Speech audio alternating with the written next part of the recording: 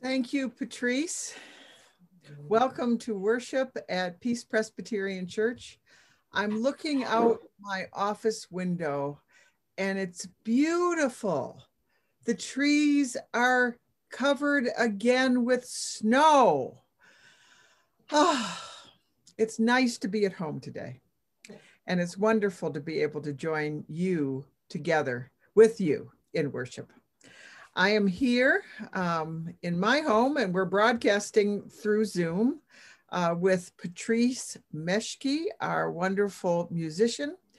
Our liturgist for today is Teresa Emde, and Kent Hall is our magician behind the scenes, but also he'll be leading the congregation's response in the responsive readings.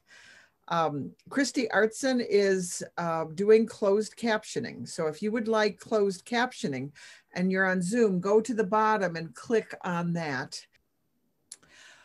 On this second Sunday of Lent, welcome to worship. Let us begin with our gathering song, There is a Redeemer.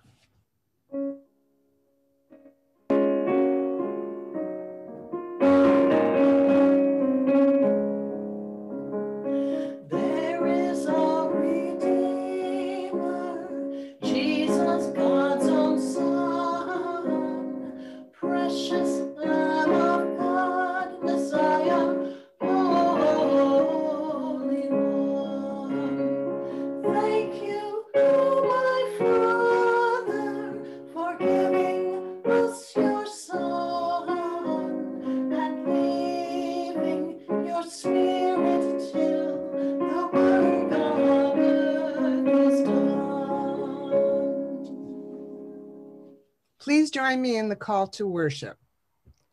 Happy are those who remember the poor and the needy, for the Lord will deliver them in times of trouble.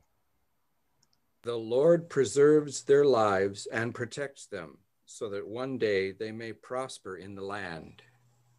The Lord preserves them in their sickbed and ministers to them in their illness. The Lord is merciful and will raise up those who fall. Blessed be the Lord our God forever. Amen. Amen. And now we will sing our first hymn, number 85. What wondrous love is this?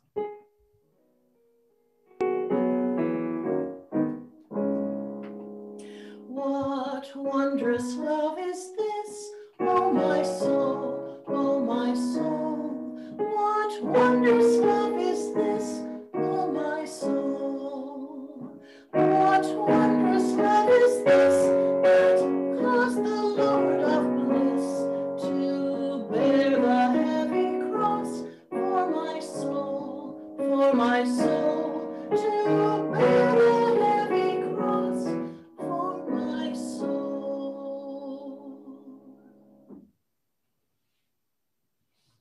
Again, every week we gather together as a group to unburden ourselves of sin, seek God's forgiveness, and rejoice in being made new. Join me in the confession of sin, renewer of life. You call us to embrace the new, but we prefer the old. You distance from the upheaval of it all. You seek to renew us in our image. We do all we can to cling in our old ways of life. We confess that we oppose your work in us. We resist being conformed to your will. Loving God, have mercy on us. Forgive us for clutching tightly when we would have us let go. Stir us by your Spirit, who makes all things new for the sake of your Son, our Lord and Savior, Jesus Christ. Amen. Hear now a declaration that is based upon the words of the prophet Isaiah. Do not remember the former things or consider the things of old. God is about to do a new thing. Now it springs forth. Do you not perceive it? Believe the good news of the gospel. In Jesus Christ, we are forgiven. Alleluia and amen.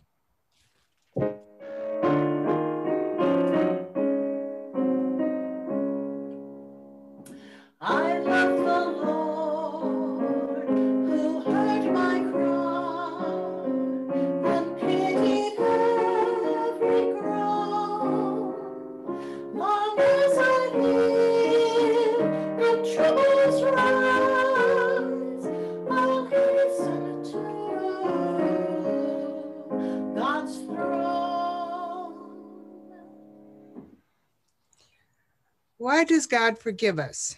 God forgives us because God chooses to give us the glorious gift of grace. Let us share that gift with one another by passing the peace. The peace of Christ be with you. And also with you. With you. Well, welcome to worship again. And I hope some of you were able to pick up your bulletin booklets yesterday. And if you did not pick up your bulletin booklet, please let the office know. If you plan to pick them up, it'll be in that plastic bin outside the glass doors off the parking lot, or it can be mailed to you. Or if you have it, you want to just have it electronically by email, you can have it that way too. So let the office know if you have not received it, how you would like to receive it. We continue this week with activities. The midweek activity is on Wednesday night at 7 o'clock. We'll have worship from 7 to 7:15. And then at 7:30, we have a discussion of the book, Meeting Jesus Again for the First Time. New copies of that book had been delivered, and I guess the Unzies will tell us if there's still a few there. They are there in that box behind the church off the parking lot if you'd like to have your own copy. There are copies there. There are copies there, so feel free to go pick one up.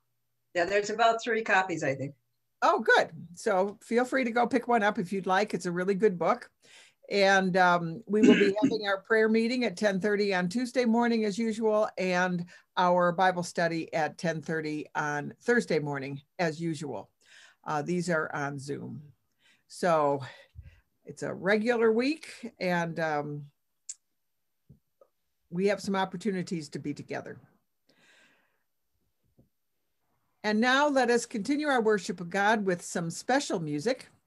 And the music is Sam Schmeling singing Amazing Grace, but it is paired with Terry Kubista's photos. I know they're from Britain, the UK, and I think they're from Scotland and England. Mm-hmm. And Kent will play this video.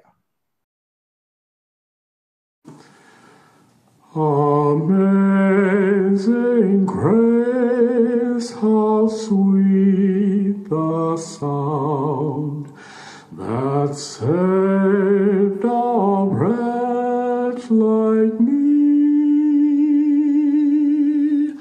I once was lost, but now am found, was blind, but now I see. 'Twas grace that taught my heart to fear, and grace my fears relieved. How precious did that grace appear the hour I first believed. Through many dangers, toils, and snares, I have already come. 'Tis grace hath brought me safe thus far, and grace will lead me home. The Lord has promised good to me. His word my hope secures. He will my shield and portion be, as long as life endures. When we've been there 10,000 years, bright shining as the sun, we know last days to sing God's praise than when we first begun.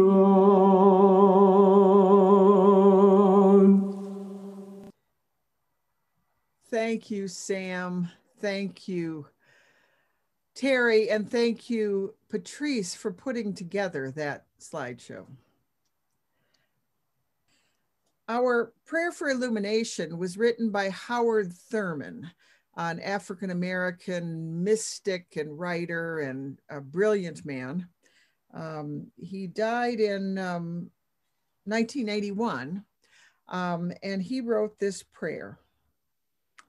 Lord, open unto me light for the darkness.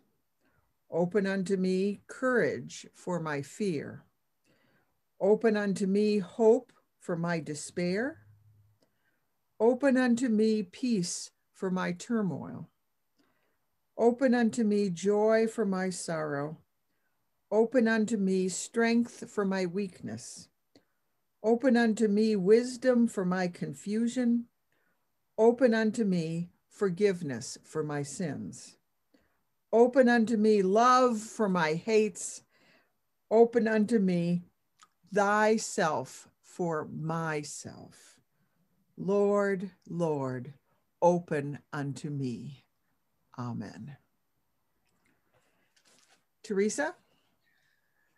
The Gospel of Mark 2, verses 1 through 12. When he returned to Capernaum after some days, it was reported that he was at home. So many gathered around that there was no longer room for them, not even in front of the door, and he was speaking the word to them. Then some people came, bringing to him a paralyzed man, carried by 4 of them. And when they could not bring him to Jesus because of the crowd, they removed the roof above him.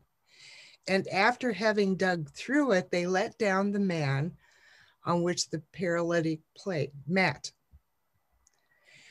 When Jesus saw their faith, he said to the paralytic, "Son, your sins are forgiven." Now some of the scribes were sitting there questioning in their hearts, "Why does this fellow speak in this way? It is blasphemy. Who can forgive sins but God alone?" At once, Jesus perceived in his spirit that they were discussing these questions among themselves, and he said to them, "Why do you raise such questions in your heart? Which is easier, to say to the paralytic, 'Your sins are forgiven,' or to say, 'Stand up and take your mat and walk'? But so that you may know that the Son of Man has the authority on earth to forgive sins," he said to the paralytic, "I say to you, stand up, take your mat, and go to your home." And he stood up and immediately took the mat, went out before all of them, so that they were all amazed and glorified God, saying, "We have never seen anything like this." We have never seen anything like this. Thank you, Teresa. That lovely story of Jesus's healing. Hear now from the prophet Isaiah in the 43rd chapter. Do not remember the former things or consider the things of old. I am about to do a new thing. Now it springs forth. Do you not perceive it? I will make a way in the wilderness and rivers in the desert. Wild animals will honor me, and jackals and the ostriches. For I give water in the wilderness, rivers in the desert, to give drink to my chosen people, for the people whom I formed for myself, so they might declare my praise. Yet you do not call upon me, O Jacob, but you have been weary of me, O Israel. You have not brought me your sheep for burnt offerings or honored me with your sacrifices. I have not burdened you with offerings or wearied you with frankincense. You have not bought me sweet cane with money or satisfied me with the fat of your sacrifices. But you have burdened me with your sins.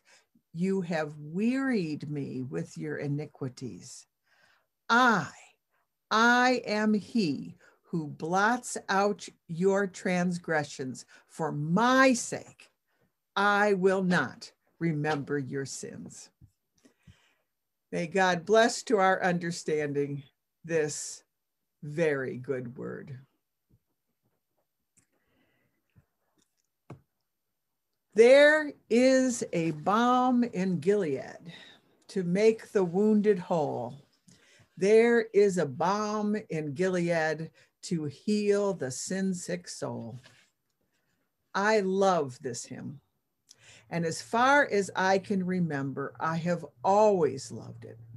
Even though I had no idea where Gilead is or was, I looked it up finally. It's a place east of the Jordan in Palestine. Or I didn't know the biblical passage that just inspired it. It's specifically from the book of Jeremiah, but also this passage of Isaiah makes reference to it. And I kind of knew it was a Negro spiritual that we called it back then. But I knew for sure that I loved it. Sometimes I feel discouraged and think my work's in vain, but then the Holy Spirit revives my soul again. I love this hymn. It's foundational to my faith, and I am not sure I could live without it. So this week, I found myself humming this hymn. I had read the scripture passages for this morning. I had looked carefully at Isaiah 43, and I found myself humming this hymn. I'm a hummer. Back in the day when we used to go to grocery stores, I'd be in the aisle there humming away, and people would come up and talk to me and say, "Oh, you're having a good day."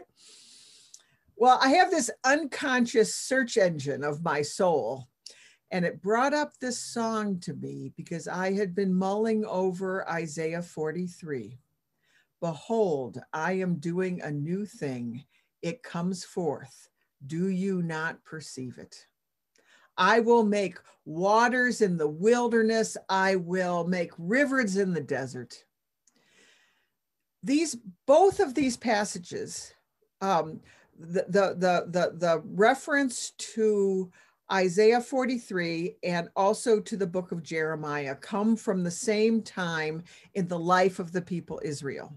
It comes from the time of the Babylonian captivity. You may know it from the song By the Waters of Babylon, where we lay down, how can we sing the Lord's song in a strange land? Behold, I am doing a new thing, God says.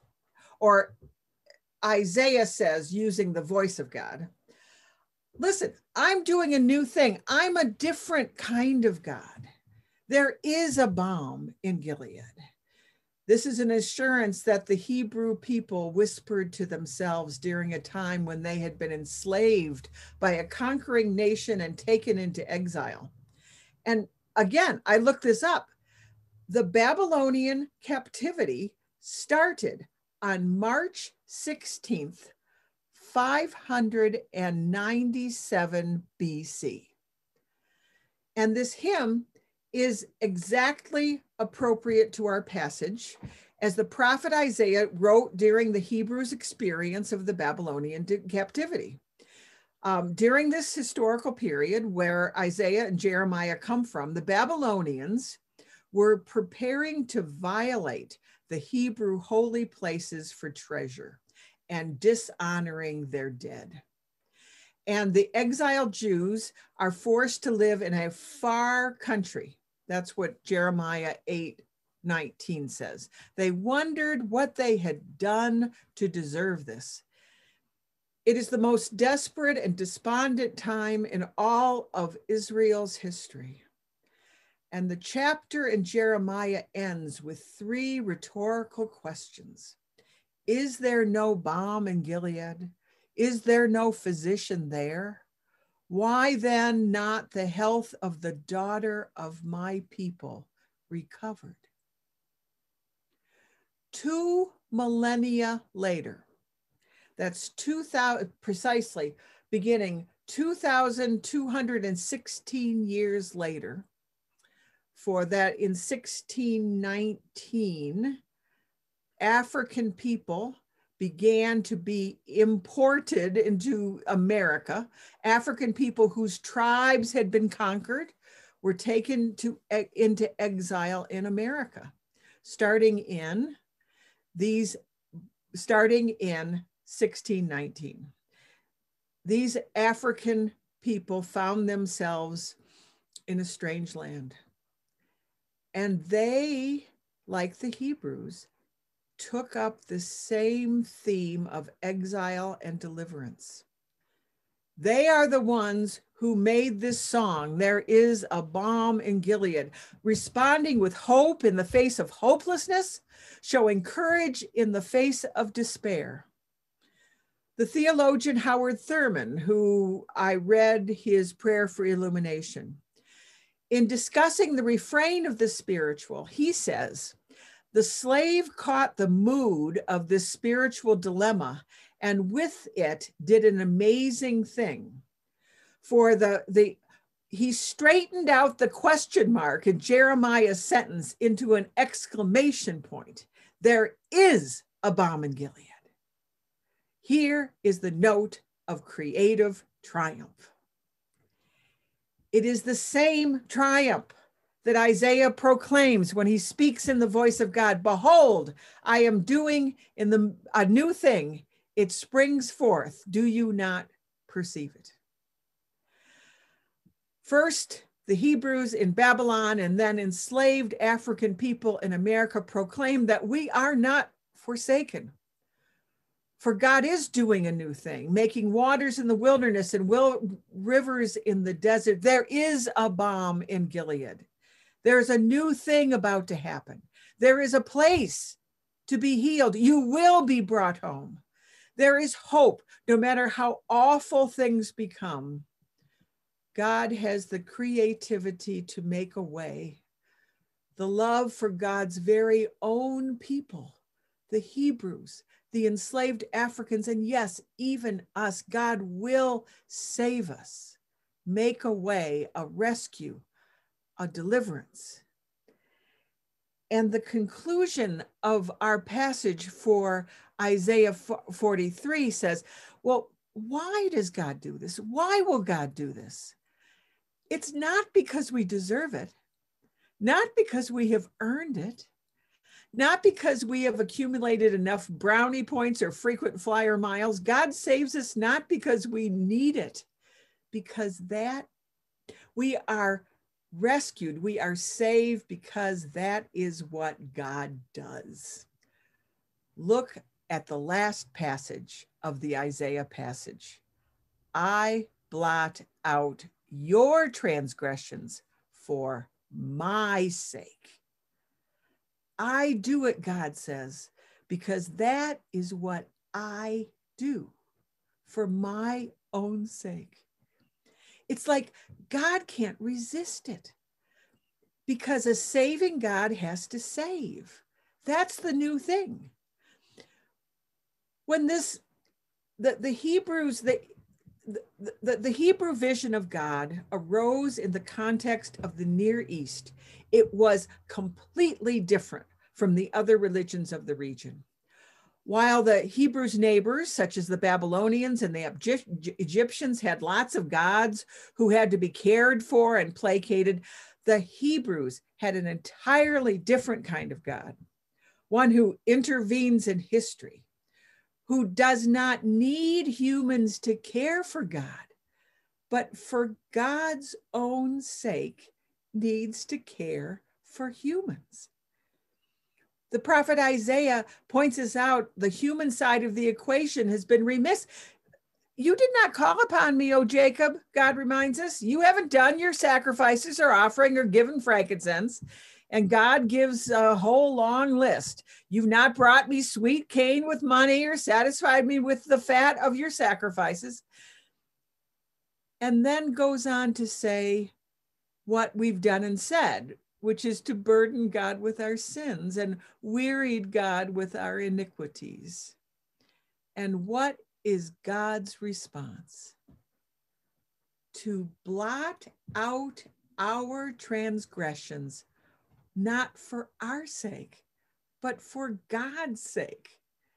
Because this is who I am. I will not remember your sins. This kind of God had never before been seen or known among human beings. One that did not need to be serviced. Now, it's true, God does give us assignments. In the Torah, there were sacrifices and offerings and obedience and religious obligations. But what is extraordinary is that even if we don't do our homework, we pass the course. In our Bible discussion on last Thursday morning, my mother-in-law, a retired professor in Atlanta who taught for 40 years, proclaimed, God didn't even take attendance. We get credit, not for anything we do, but because that's what God does. I will blot out your transgressions for my sake. It's been a long, dark night.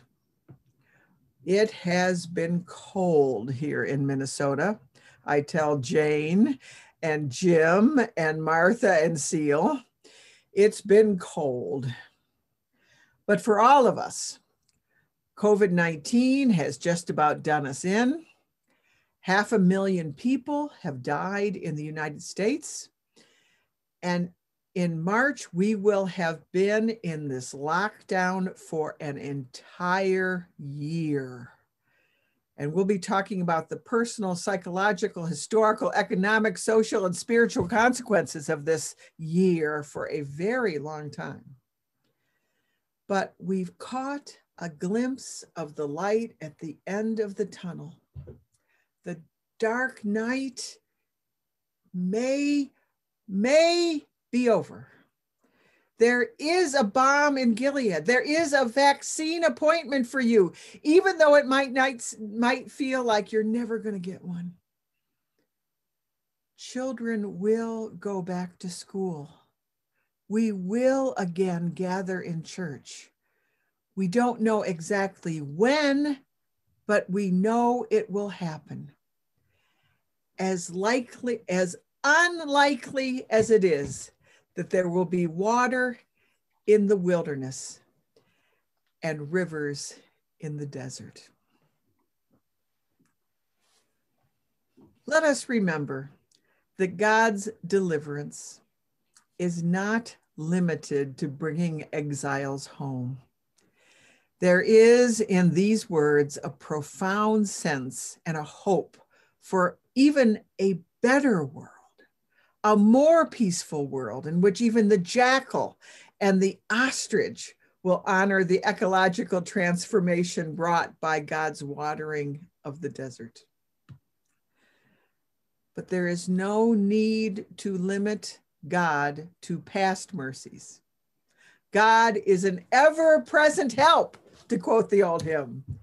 The good news needs to be heard every day.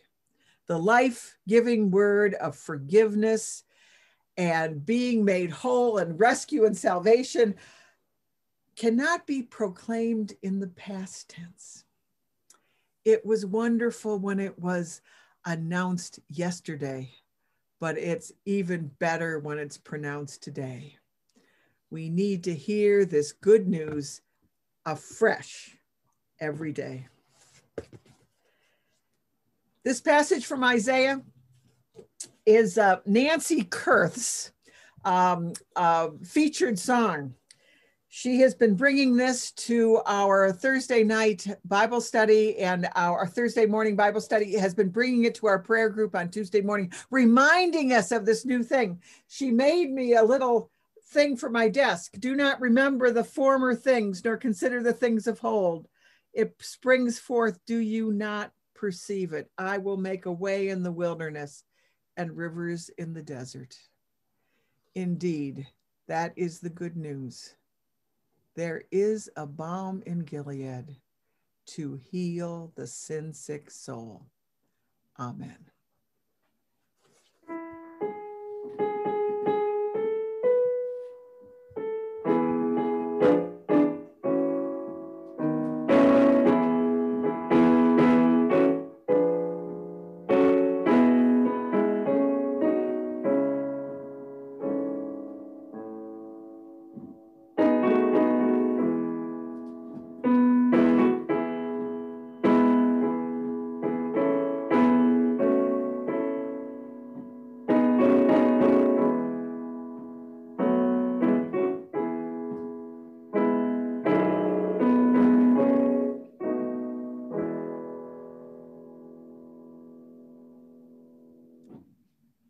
At this time in our service, we share our joys and concerns.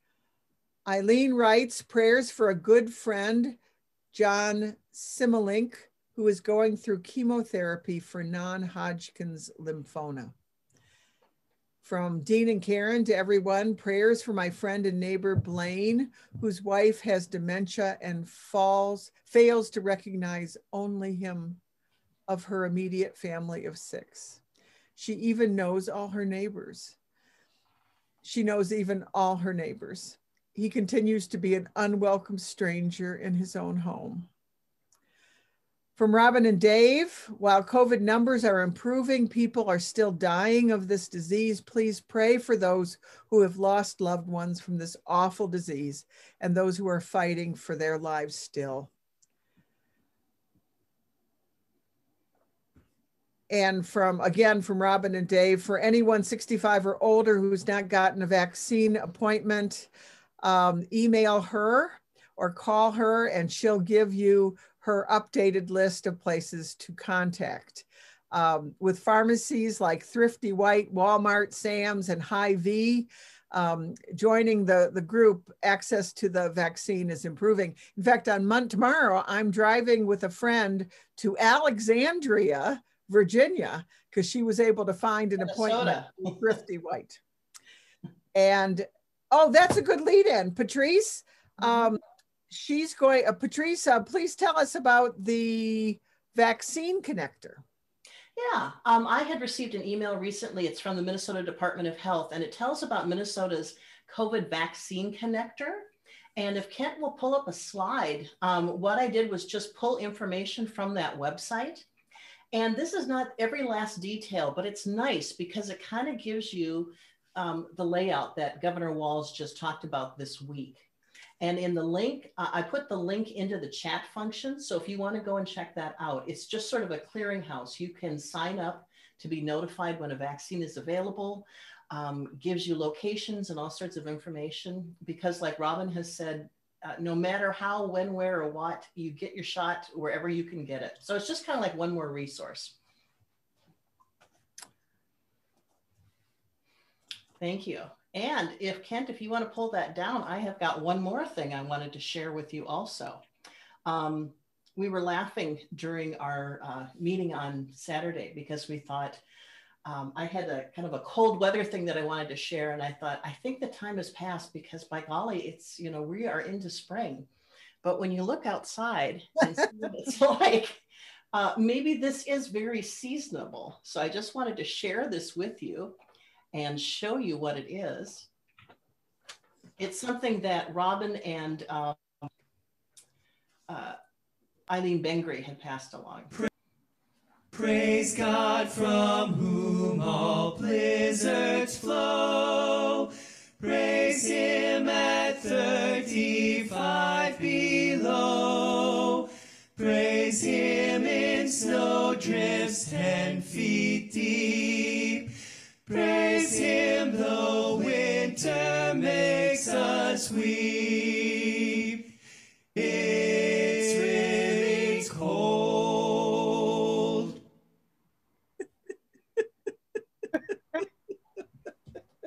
Very good. So let us pray. Amen. Yes. Let us join together. Let's would you mute people, and we will now join together in the prayers of the people. God, our creator, you have made all things in your wisdom, and in your love you save us. And so we pray for all of creation.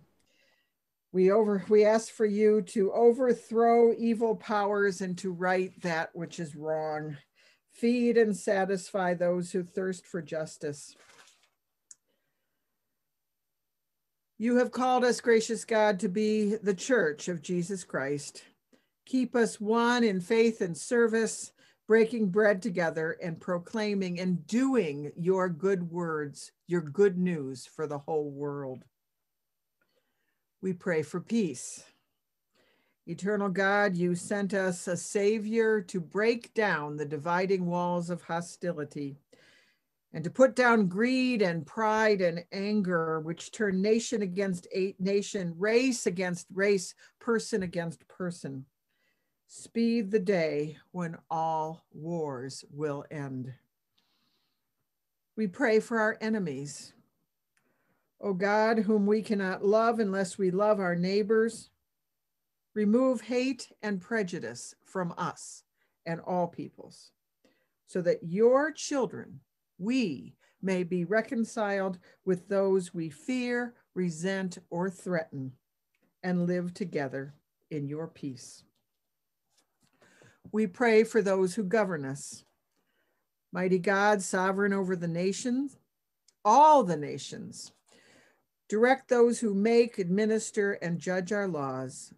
The President of the United States, Joe Biden, and others in authority among us, that guided by your wisdom, they may lead us in the way of righteousness. And we pray for world leaders.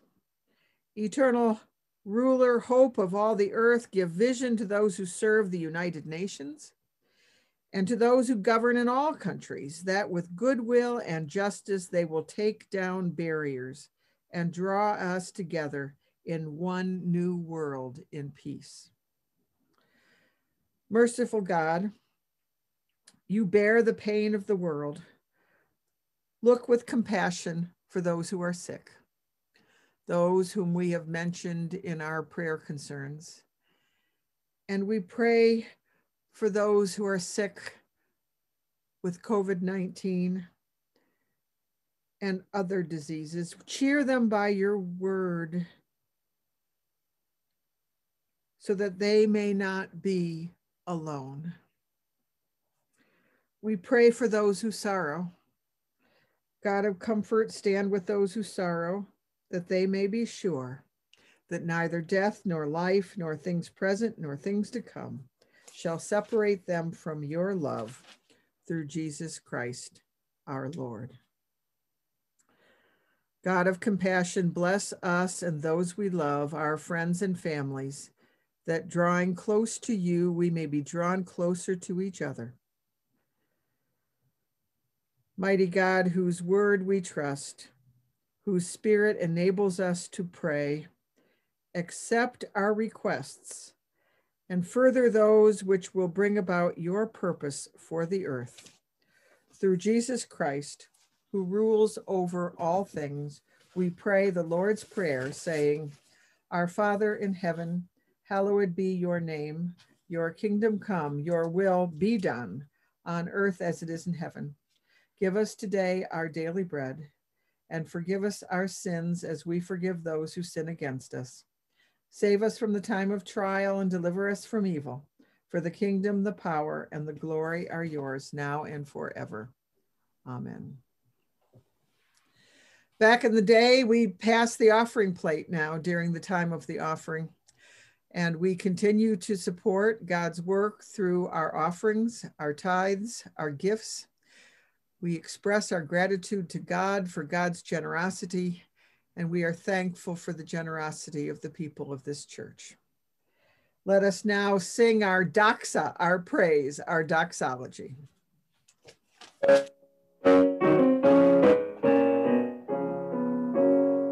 Praise God from whom all blessings flow. Praise Christ, our people here below.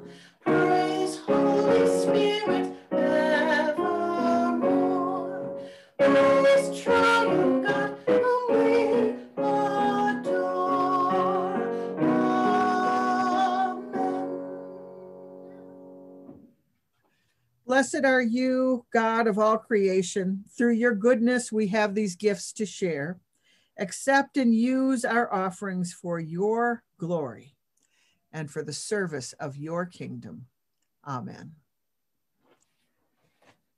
And we sing our last hymn, the second verse of What Wondrous Love Is This?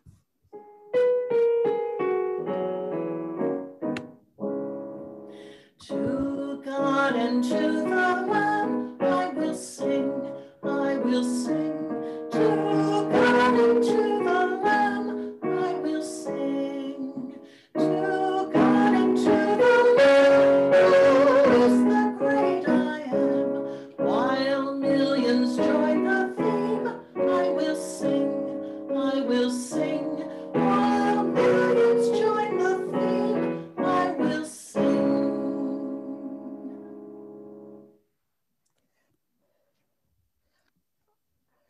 Well, and let us now receive our benediction.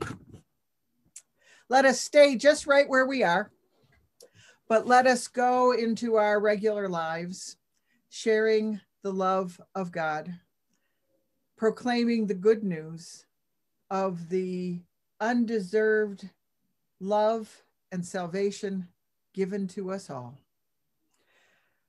May the blessing of God Almighty, the compassion of Jesus Christ, and the fellowship of the Holy Spirit be and abide with us now and forevermore. Amen.